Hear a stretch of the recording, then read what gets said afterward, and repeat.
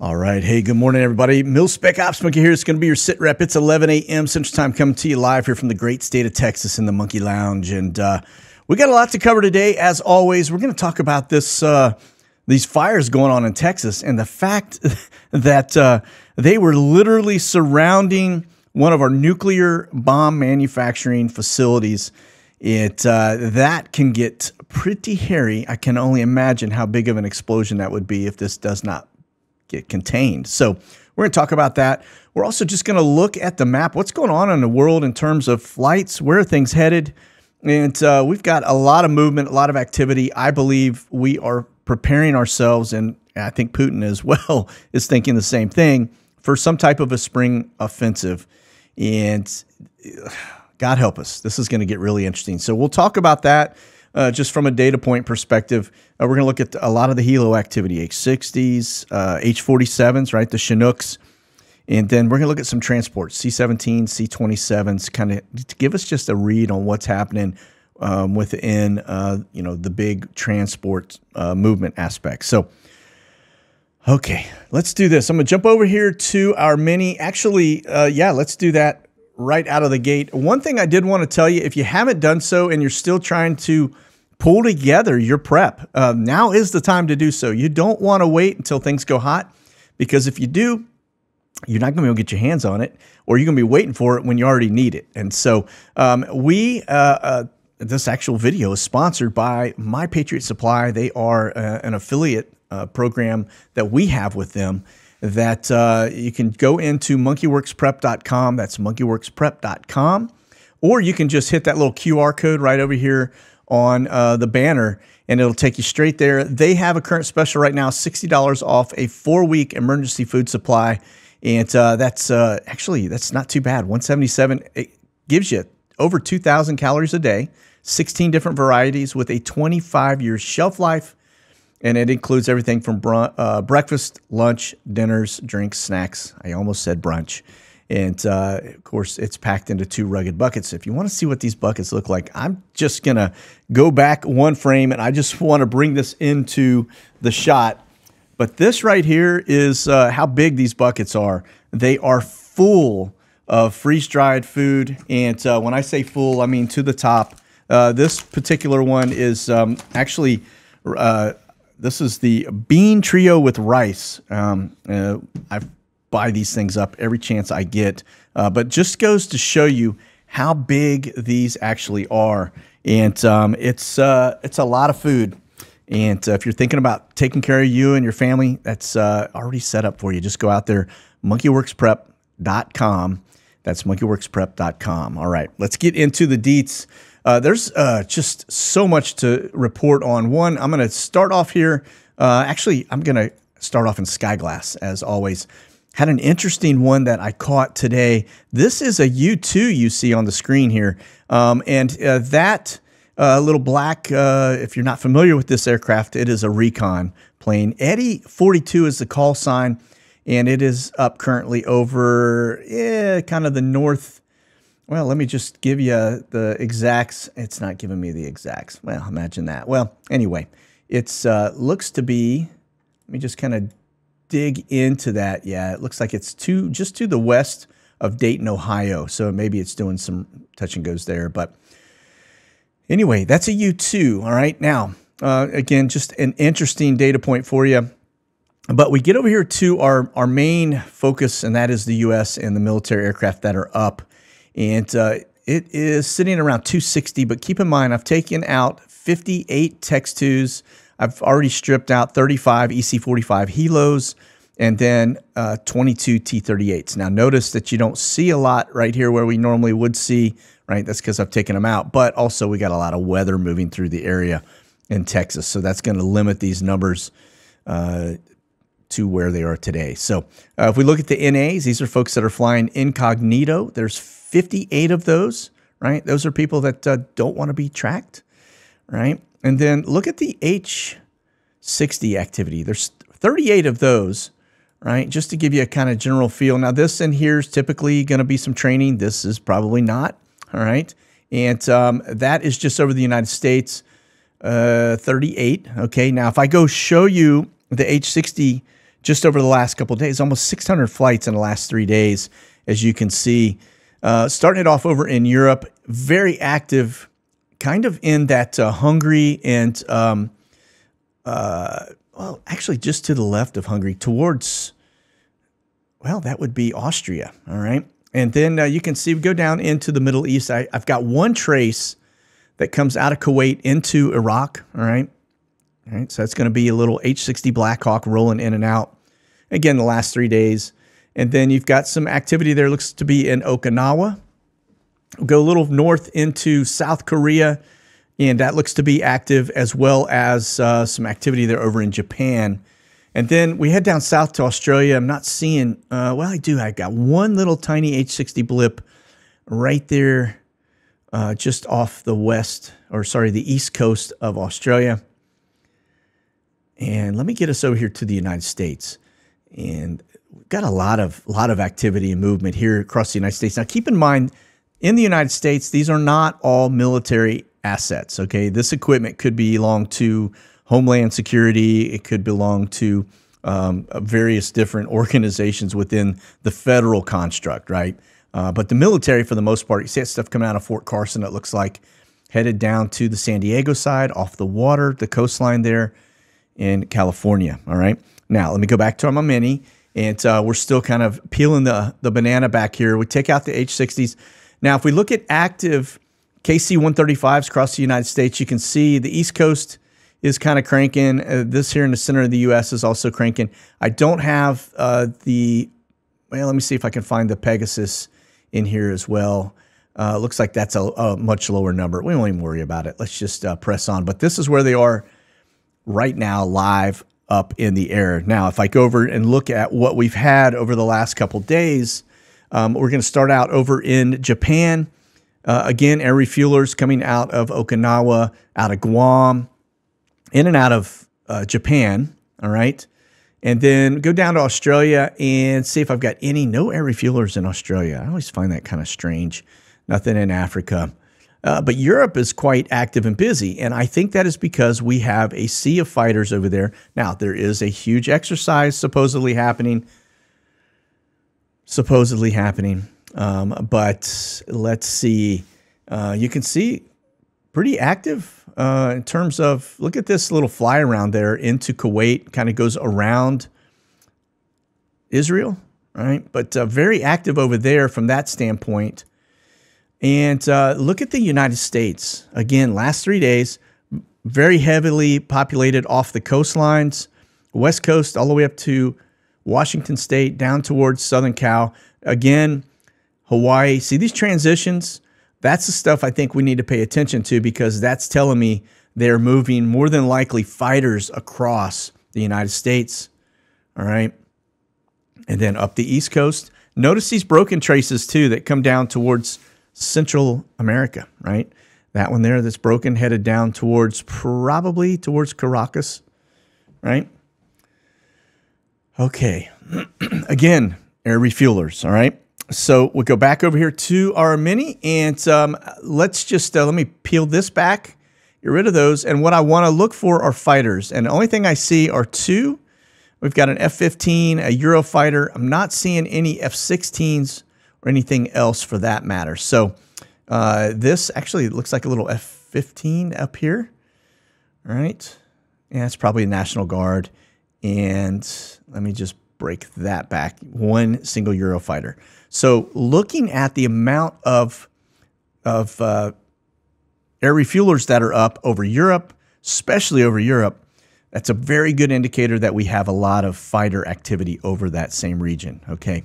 So we'll leave it at that, all right? This is where we are right now. Like I said, 262 up over the United States. Notice the loon balloons. We'll look at that here in just a second as well. I'm going to pull this back down, and we're going to actually look at the watch list to start.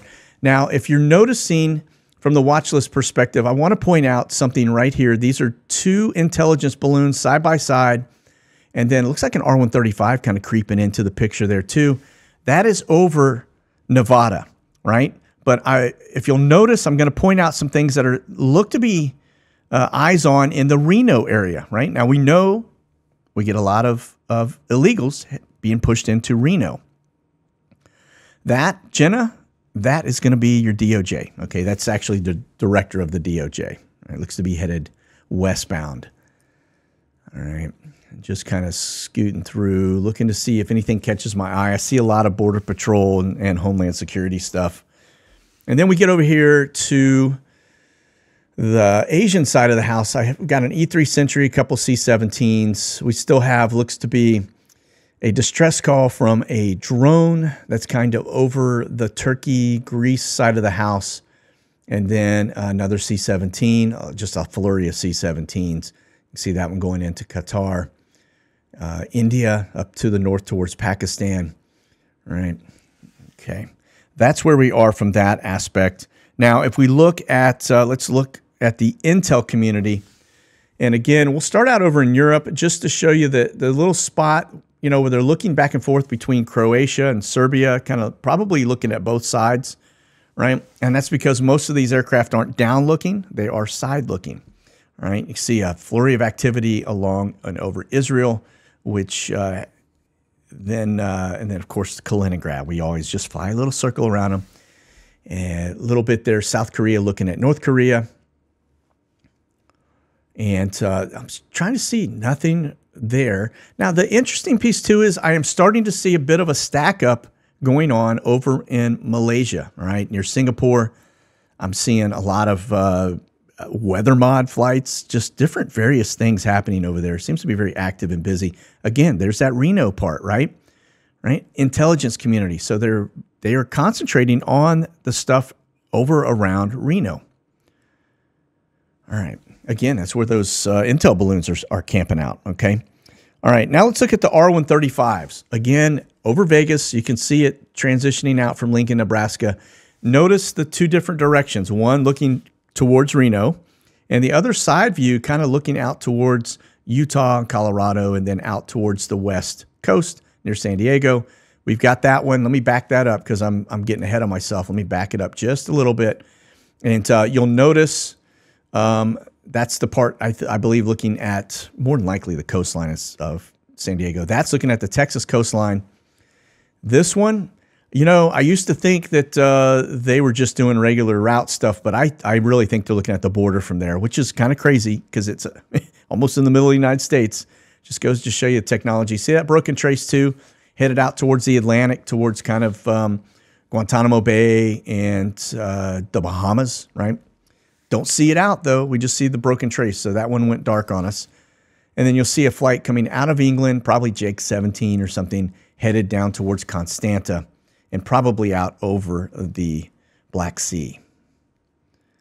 And I'm looking for stuff over Persian Gulf area, but I don't see anything. I do see some stuff over Japan. We'll get over here and take a look. Just see the broken trace taking off out of Okinawa, headed toward South Korea. All right. Okay. So then let me hit the drone aspect here. As you can see, the flurry of activity over that San Diego side of the house, again, very, very active and busy, right? Okay, then you see a broken trace, one headed out towards the East Coast. I see some stuff headed down towards Albuquerque. And then we get over to Europe, and it's really, really slow for from a drone perspective. Real low altitude drone, and then you can see another one there north of Libya, out over the Mediterranean. That thing has been there forever and a day, always looking at stuff. Then you've got a little bit of work going on there in Bahrain and in Qatar area. And then notice just kind of wrapping around that little area that transitions between the Persian Gulf and the Gulf of Oman. And then you can see some stuff going on here up in Japan. A little drone activity, all right? Nothing in Australia, and really nothing in Africa either, other than that part way up there near Libya. All right. That will kind of put us into what now we will look at, the C-17 traffic. Now notice there looks to be some big transitions rolling across out of Hawaii into the West Coast, all right? Down in the San Diego area. Look at this. C-17's headed down towards Brownsville. My guess is that is Just it's probably has to do with flashbang headed down to Brownsville today. All right, more than likely motorcade stuff, whatever it is. You know, ice cream, portable ice cream stands, whatever. I don't really know. Yeah, coming out of DC. So you can kind of see that. Then look at the flurry of stuff along the East Coast headed across the drink. All right. Again, this is probably taking stuff that we're not going to have any clue of what really is on there. It could be anything from troops to tanks to whatever it may be. And then just see it coming in and out of the Mediterranean into Cyprus, etc. Kind of an interesting flight pattern there. Right. And then see this one just kind of tucks in right just to the north of Yemen. I can't tell if that looks like maybe it landed, but maybe it didn't. I see an altitude descent, but I don't see it actually going to the ground. Maybe we put some resources right there. And maybe it's missile defense, maybe dropped off something there from that aspect. And then, of course, you get down into, again, Malaysia, right? You're seeing a lot of activity down there. We'll look closer at that when I get over to the NOTAMs. And see this broken trace running down south of Australia? Yeah, you know where that's headed, don't you? Antarctica, right? There you have it. Somewhere down there. Now, if I could just get my geofencing to work properly down there, we would be able to actually catch them flying in and out. So, all right. Now, the last one. From a transport perspective, these are notorious for carrying the Special Forces guys. It's going to be your C-27s. They look a lot like a C-130. However, they don't have as many engines. It's only a 2-engine solution, a little smaller airframe. But look at you can see the flights in and out of Tampa up towards the DC area, Norfolk area. And then notice these running into kind of the Latvia area along with all over Poland right there, okay? And then a flurry into Bulgaria and Hungary, down into what looks to be Malta, etc. See all this, right? We've been watching a lot of activity happening there in that same area in recent days and weeks, really, I guess. There's been an uptick in Romania, Bulgaria, Hungary, etc., right? All right. And then down to Australia, you can see some moves there along the east coast of Australia. All right. Again, this is just C-27s. All right, let's get back over to our main. Let's get into the deets of what's going on around the world. We're going to start off right here. This is the border issues, okay? Now, it looks like the current admin is busing waves of illegal border crossers into San Diego. If you notice in the picture here, I don't see a lot of women. I see a lot of dudes with beards. Just being Captain Obvious here. And Daddy Warbucks over here. But we get down just a little bit further. There is some data as we get into this. Again, look at these guys, right? Right? All dudes, no chicks. All right, we'll go down a little further. Let's get into this. Since December, Border Patrol has dropped 42,000 illegals into San Diego, overwhelming the city. But that's not the total number. Let's get down a little further and we start looking at some of the other numbers in here. It says in just 6 months, the federal government has dumped 100,000 migrants, illegals, okay, into San Diego area. If you're in that area, you already know this, all right? The problem is when Texas shuts off their main port of entry, which is going to be down there in Del Rio, well, then all of a sudden, they start shifting, right? The NGOs start shifting everybody into California because you know you've got Newsom in charge. He's not going to do anything about this. He's going to basically allow them to just continue to enter, and this will be the new port of entry to get them to the numbers that they want as they tear down our society, all right? And so now I've been reading a lot of articles about veterans in that area of San Diego basically working to shut down those entry points. It's amazing, but I don't trust Newsom to not go after those guys, okay?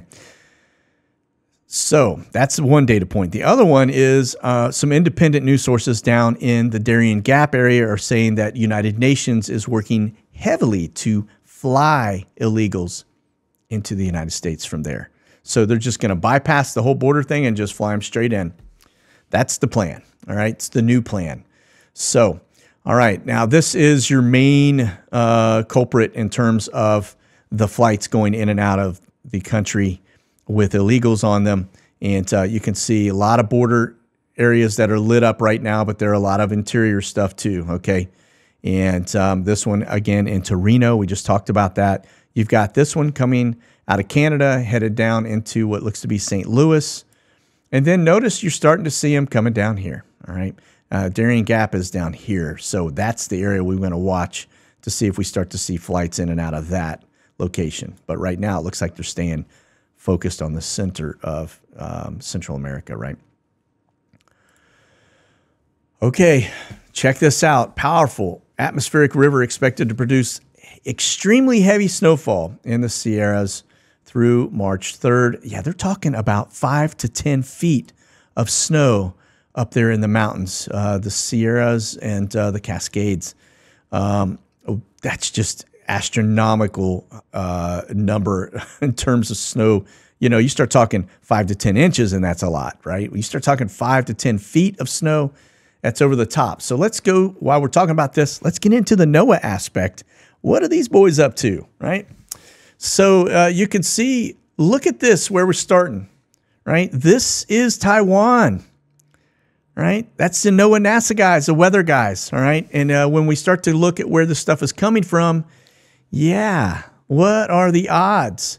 All right, and then I don't know what they're doing down here. Maybe releasing mosquitoes again or something between here and Florida. That's probably what they're doing. I know that sounds crazy, but yeah, that's what they do. All right, and then look at this. You can see them transitioning out over to over the Pacific, and you can see that little push, that low line coming through, and those clouds. They don't look nearly to the same level as what we have seen in the past. Now look at this monster coming in from behind it, right? And again, you get over here into this area. That's where we just looked at near Taiwan. Yeah, that's NOAA looking at these the formation of atmospheric rivers, or they are the formation people of atmospheric rivers. And then here's that Malaysia piece. We kind of get into. Let me back it up a little bit. You can see us kind of pushing into the region, but you can see the turbulence in the exact area that the NOAA guys are. And then you can see this big wave coming in, as well as this one coming. This is the box, by the way, the Teal 77 aircraft that is out doing some of the research, all right? But look at that, just massive amounts of turbulence coming in with this snowstorm in the higher altitudes, okay? All right, so that's what you got coming to you in California, just nonstop. And it has been for probably the last 14 months, which is a really strange cycle, okay? All right, let's get over here to Flashbang, and as you can see, he's headed down to Brownsville, thus the C-17 activity headed down that way.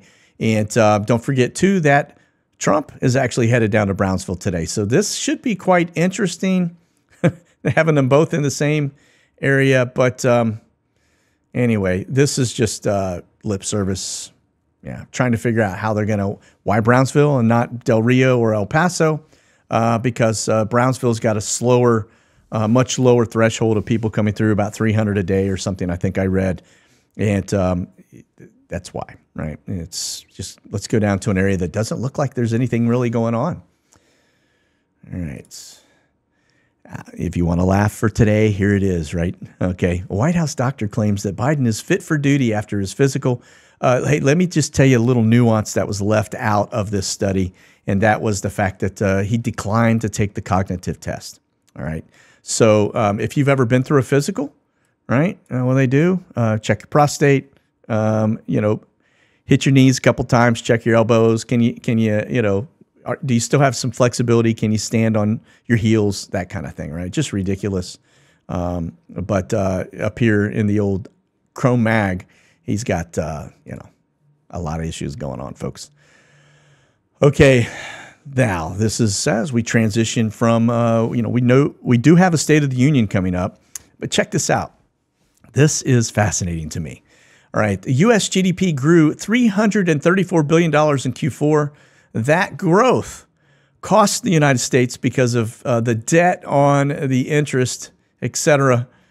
It cost us $834 billion in debt to grow that $334 billion. Let that sink in. We spent $834 billion to create $334 billion.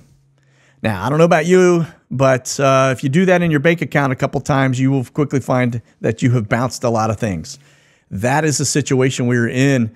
This can't be, you can't maintain that for a very long period of time before the bottom just falls out. And so, yeah, you can see there's kind of a bathtub effect here going down. It really is kind of more flat than what they're trying to predict. But here is your big takeaway, as always.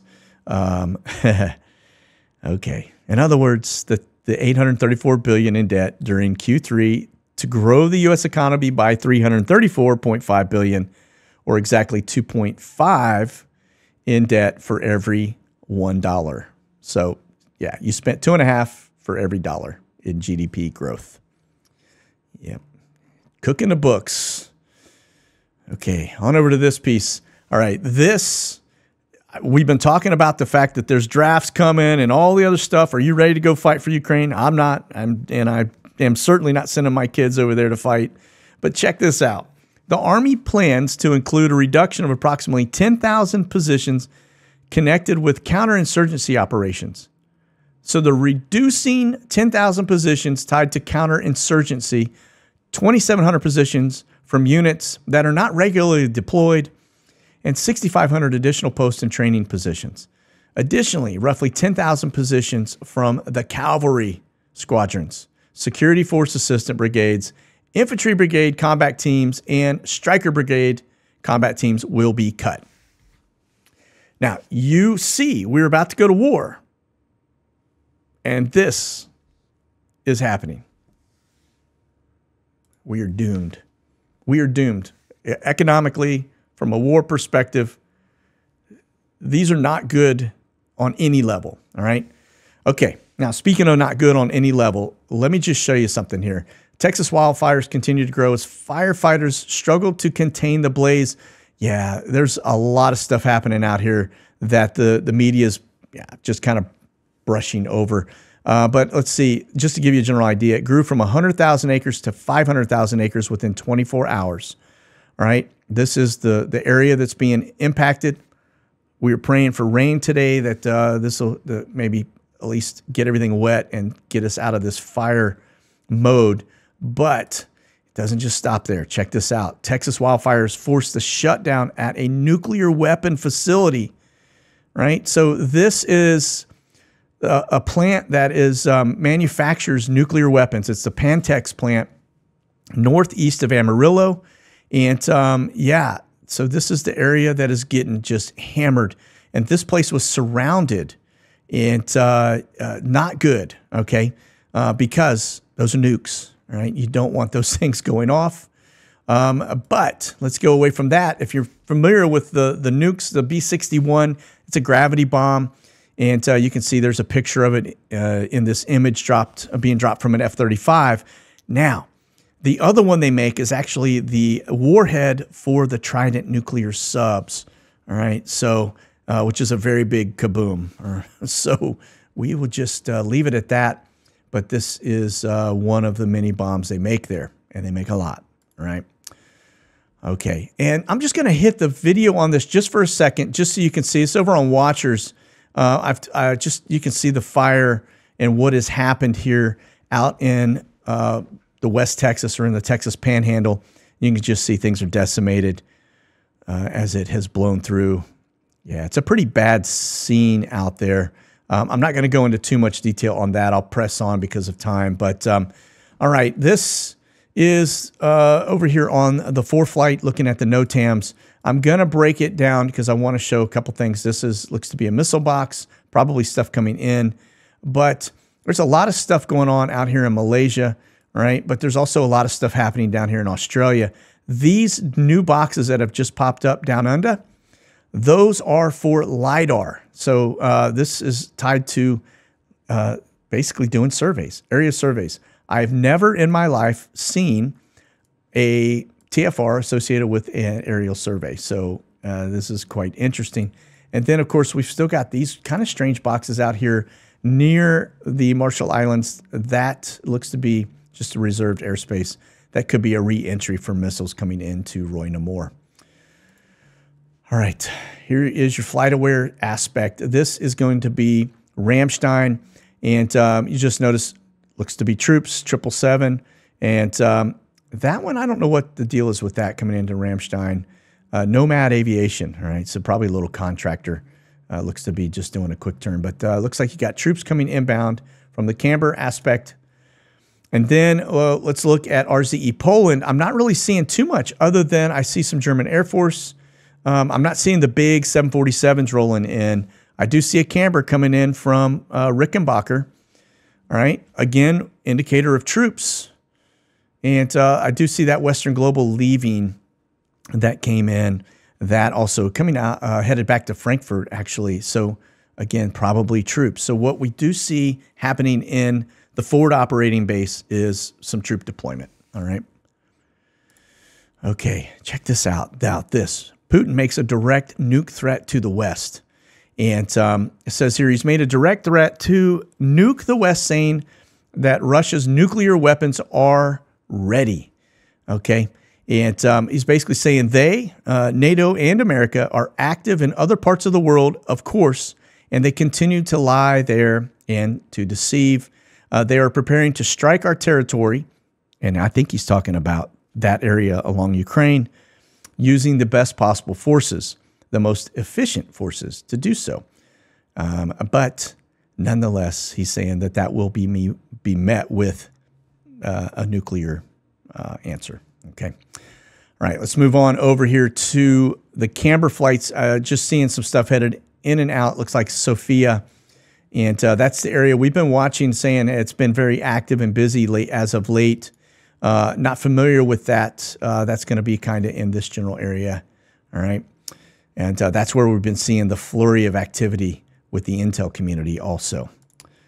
All right. And then this is the Brits version of the cambers as well. Just notice that one coming out of what looks to be San Bernardino, headed back to England. What are you doing there? Don't know. And then Western Global just won Anchorage to Hong Kong. So that looks to be a 747. All right. And that's probably not military related. And then this one, a little concerning. This is NATO flying into Nellis Air Force Base, Nevada. All right. Well, listen, ran just a couple minutes over, but that is going to do it for our SITREP today. And again, we seem to be at a very high pace in terms of things just kind of popping loose. And we're only headed into month 3 of the year. So buckle up. It's going to be a wild year. I can see it already. Okay. Listen, keep that powder dry, stay frosty, and we'll see you soon. God bless. Monkey out. Thanks for watching, folks. You can check out the latest gear and products by selecting the QR code on your screen now or go to monkeyworksus.com.